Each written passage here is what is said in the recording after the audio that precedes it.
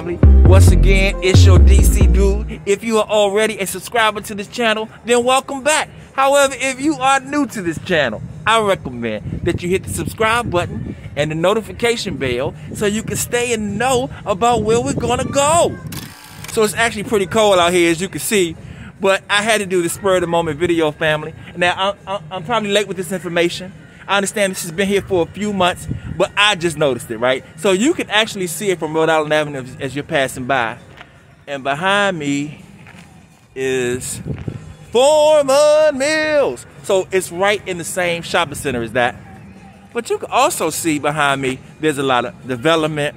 I got here, I don't know if you can see the subway down there.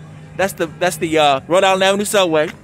I was on my bicycle on the bike trail, and I was like, what in the world is this? I don't know if you've ever heard of a Drafthouse, but I used to go to a Drafthouse all the time. That's been around for a very long time in Arlington, Virginia, called the Arlington Drafthouse on Columbia Pike. Now, I have good memories there because you actually, it's a better movie environment where they have a restaurant and a bar inside.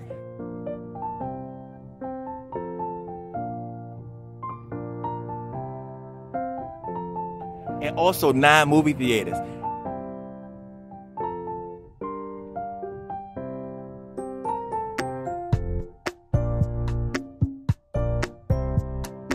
Now they're on 2 floors.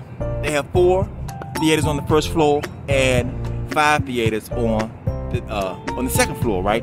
And their largest theater is called the Big Show, and that has the largest screen in DC next to the IMAX in the Smithsonian Institute, right?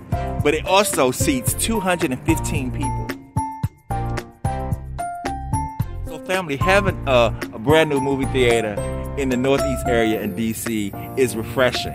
Growing up for me in the 1970s and 80s, we spent all day at movie theaters like the Senator and the Highland east of the river.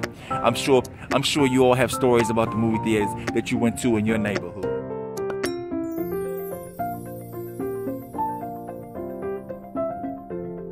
So it was extremely refreshing to see the return of the movie theaters. Now they still have some scattered around the city, but it's nothing like it used to be. One more thing about this Drafthouse that actually is the same as the Drafthouse that I mentioned earlier in Arlington. They show old movies. Now, I don't know if they sometimes show new movies. I didn't get that information, but what I did find out that every single movie they're having right now is a throwback. And they did a Harry Potter thing over the weekend.